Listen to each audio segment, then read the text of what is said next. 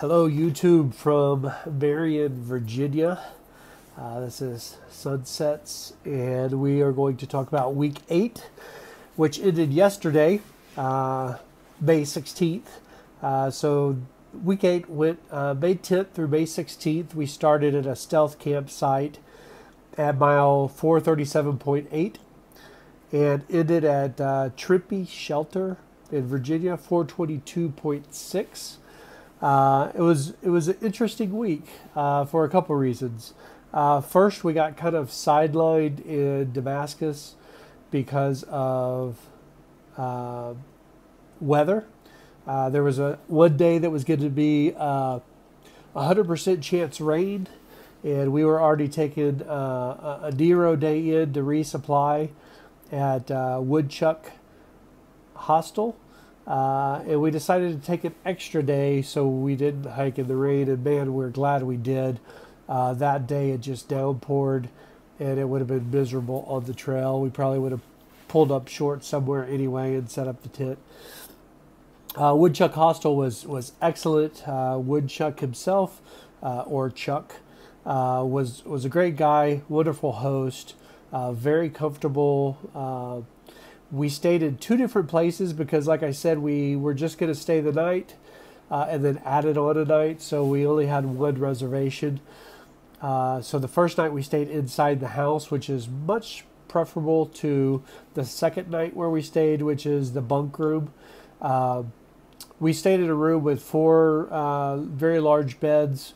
There was comfortable space between everybody. There was a shared bathroom up there. The bunkhouse was a bunkhouse. It was, bunk beds, top and bottom. So you had 2 on top, 2 on bottom, 4, and then 2 radiating out from there. So six bunks basically in a shed with a light. And you had to use kind of an outhouse to use. It was plumbed, but it was outside, so you had to leave the shed to go to the bathroom or to take a shower. So it just wasn't as comfortable as the inside. But like I said, if we would have known, we would have scheduled 2 nights inside. You save by $5 a night instead of 25 inside. You pay 20 out in the shed.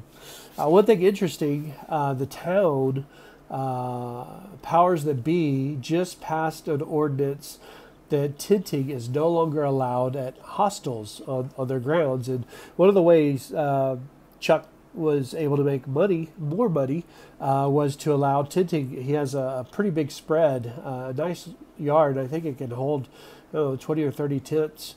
And he was saying that he's lost quite a bit of his business because the politicians determined that tenting, except for the tenting on public land during trail days, is not allowed in the town. So, those decisions hurt the hostel owners quite a bit. Great place to stay if you're in Damascus. Check it out. So, for the week, so the second part of the week that was interesting. So we took a unscheduled 0 because of rain.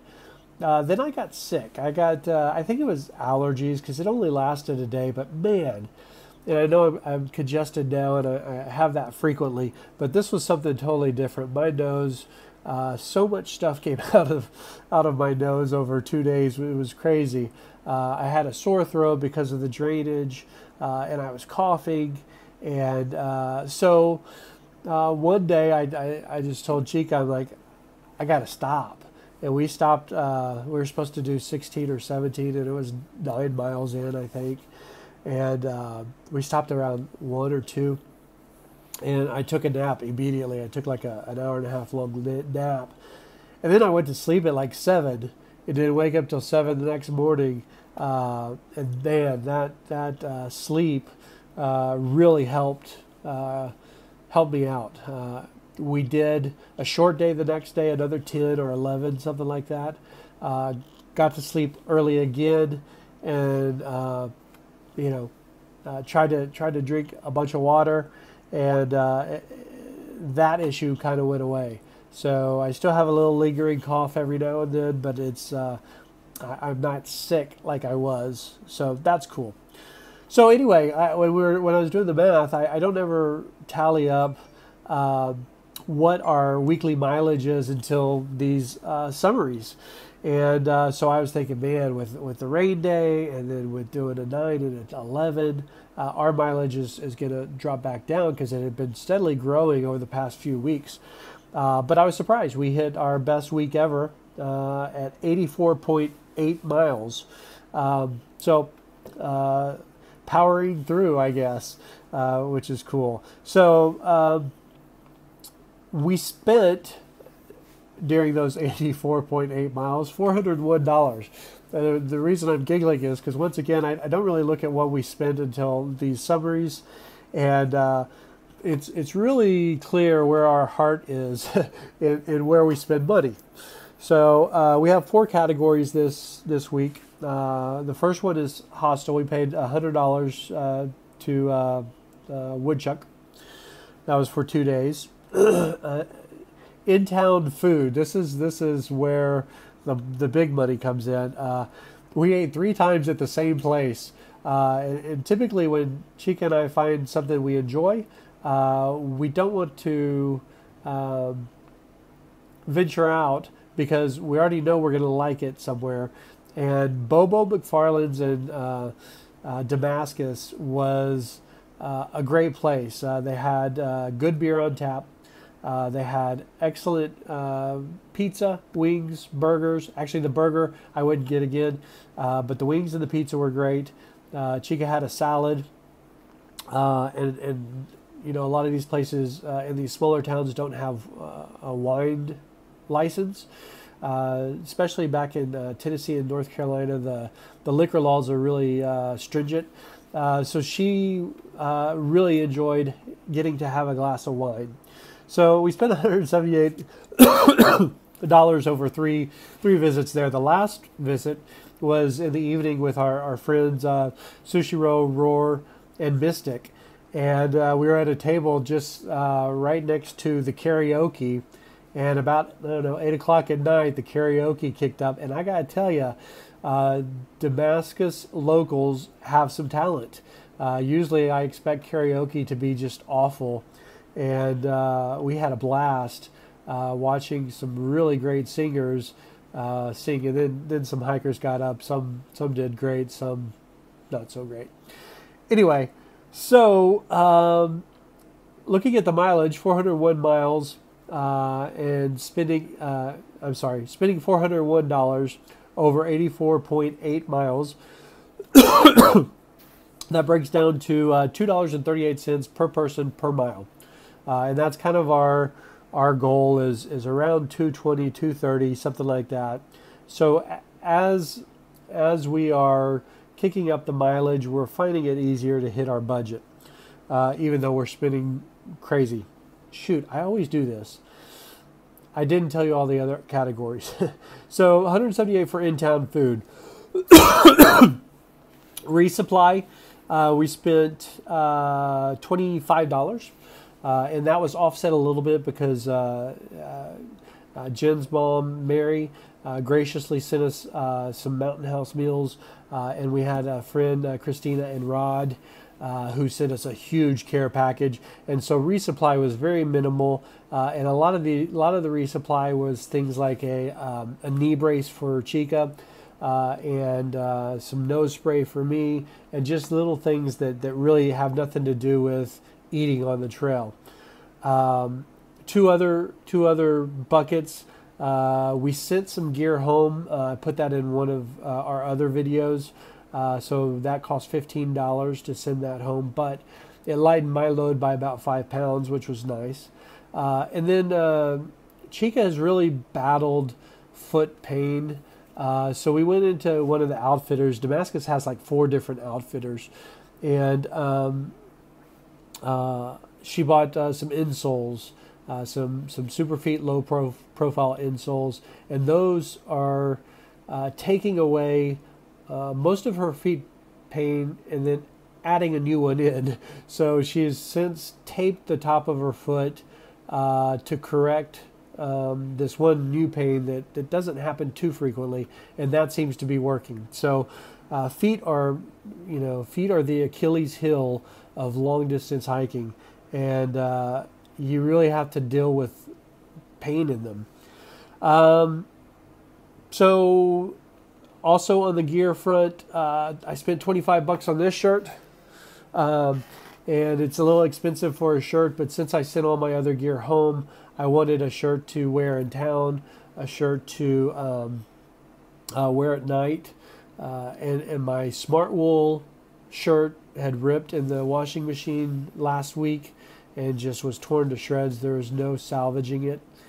And we met this artist who has an artist shop in Damascus, and I'm a sucker for supporting artists and people who are self-employed and doing their deal. And so we went into his shop, and he showed us his workspace, and the shirt was $23. I had $25 on me. I said, keep the change. Anything I can do to help. I could not buy the expensive art and send it home, but man, some of it was just beautiful. He did these woven nautilus-shaped baskets, which were pretty cool. Okay, so milestone. Well, going back one more step. So for the trip, for 8 weeks of being on the trail, we've spent $2,969 on the trail. That works out to $2.84 per person per mile. And if you've been following along each week, that 284 has been getting lower and lower and lower. It was up to 350 or something like that a couple weeks back. So I really think moving forward we'll be getting into 100-mile weeks soon. We're feeling strong, and the 16 and 17-mile days are becoming the norm, and it's so incredible. Thinking back to the first couple of weeks where we're trying to do 8 miles and getting through the day and saying, "Holy cow! How are we ever going to do a 15-mile day? How can we make it to Maine before mid-October? How are we going to do this?" And now we can see our bodies are changing. We've lost weight. We're stronger, and it's. Like I said, a 16 or 17-mile day is not the end of the world, and it's kind of our daily day, unless something crazy like a sinus attack happens. So we've had our biggest milestones, biggest mile week so far on the trail. We hit the 500-mile mark. And that was a great feeling. And what was weird about that is, we've been updating you almost every 100 miles as a milestone, and it's interesting how quickly those milestones are coming up now. And looking back at how long it seemed to take the first 100 miles to get through. So it's a weird feeling because the first 100 miles is like now it was like walking in molasses, but now we're kicking them out pretty quick. And the other milestone, I think, getting to Damascus was pretty cool. It's a great town. It's a very active town. Like I said, there's 3 or 4 outfitters. The Virginia Creeper Trail is a big deal. So you have this duality between bikers and AT hikers. So you have a nice meshing of outdoorsiness to the town. Okay, so let's get to the questions. 15 more says, we stayed at a hostel that we couldn't wait to leave. Which one was that? It could only be one, because there's only one that we really did not enjoy, and that was Standing Bear. And ironically, although we couldn't wait to leave, we did. We spent 3 nights there, almost $300 worth of our money there, but it was better than being in thunderstorm rain. But it's still is the only hostel that I would not stay in again. Terry Case, what videos did we watch to prepare for our trip. And I discussed this in one of the week summary, and since I'm too lazy to go back and see which week it is to tell Terry, I'm just going to go through them again real quick. We really enjoyed Darwin on the trail. We watched Kiwi in the beginning before we left for the trail. We watched a couple called Hike and Tell, another couple called Harper's Terry. We watched, hold on. Okay. We watched also Ryan Johnson, Crystal Weaver, and Jacob Downing. And he had someone that he hiked with who also had a channel, and we watched some of his stuff. I can't remember his name, but both those guys, Jacob Downing's buddy. Yeah, she. Oh yeah, and we also watched Craig M. Jacob Downing and his buddy are now doing the PCT, I believe. So that's kind of the quick group. A couple years back, we started with Redbeard, follow Redbeard, and I think that's it. There's so many that we watched, but that group that I just gave you are ones that we watched religiously before the trail, and really some of them we watched because we thought they were humorous or fun to watch. Some of them were very informative. So, those are those. Terry also asks, have we read the book Where's the Next Shelter by Gary Sizer? And oddly enough, before we left, our friend in Asheville wanted to send us a gift, and she ran into Gary at a book signing and had a book inscribed to us and sent it to us as a Happy Trails gift. And so on the Greyhound bus here, we read the book, and I really enjoyed it, and Chica did as well. So thanks for recommending that. Barb asked, does Chica use or like her umbrella in the rain? Usually, the umbrella gets used by me, and it's usually in the rain, and we're in a town. Rarely on the trail has she used it. She's been using her new rain jacket. She's keeping the umbrella around to see if she can use it during the summer months and see if that can help with the heat a little bit. I also had an umbrella and chose not to bring it, and I do not regret that decision. Roger says, during our gear research, did we consider REI gear? We considered it.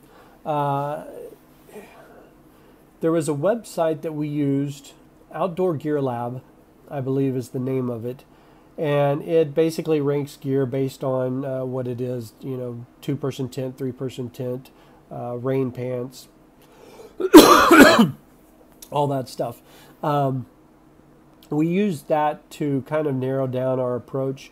So, and last time I believe it was, I talked about kind of how we chose our gear, cost, durability, weight, functionality, all those things kind of combined, and depending on what the piece of gear was, different things were weighted differently.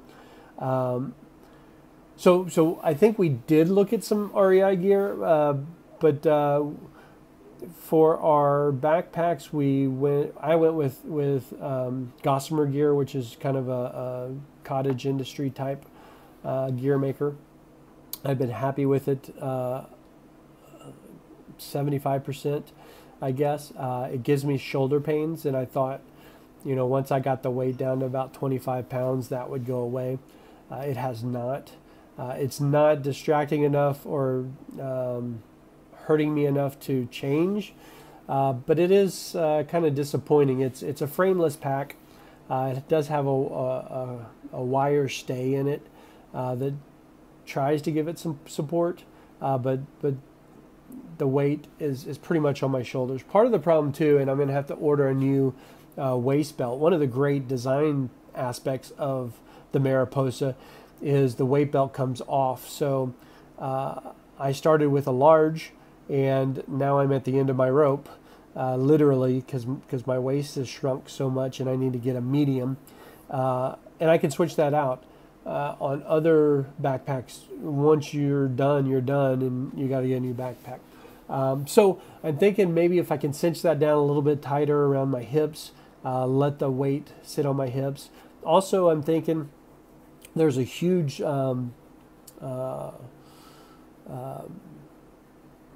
pocket on the left side, and it holds our tent. And our tent's a 3-person copper spur 3 tent that weighs 4 pounds. So that happens to be the shoulder that hurts. So I'm thinking maybe if I take that tent out and put it, lash it to the bottom and redistribute the weight a little bit and see if I play around with that, if that changes it. So going back to your question, sorry, Roger, I got off topic. We spent money at REI. We spent a lot of money at REI. We did not buy any REI equipment. I think Chica bought an REI Puffy, and after wearing it for a couple weeks in the winter in Wisconsin, decided it wasn't right for her. And REI has a great return policy, and she returned it and got the Puffy she has now, which is the Ghost Whisperer. Other than that, we did not buy any REI specific gear. So that's it for this wrap up. Hope you enjoy it. Give me a thumbs up if you like it. Give me a thumbs down if you don't. Subscribe if you haven't and you want to get our updates. Otherwise, we'll see you down the road, and we're blasting you with a bunch of videos because we're here in Marion for the night, and we have good Wi-Fi, so we can do that. So we'll see you guys next week. Bye.